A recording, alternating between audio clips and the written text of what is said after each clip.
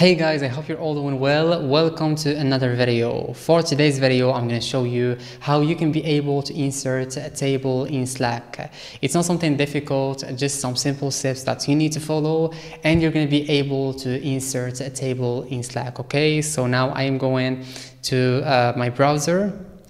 And as you can see here, these are the steps, the easiest steps that you need to follow in order to do it or to insert a table in Slack. So the first thing that you need to do in order to create a table in Slack, which is start by composing a message in the channel where you want to share the table.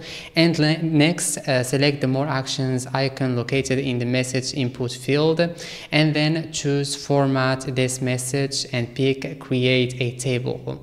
Now you can input your table data directly into the cells as they said here, and as I told you, these are some normal steps, and just follow each step they said and you're going to be able to do it.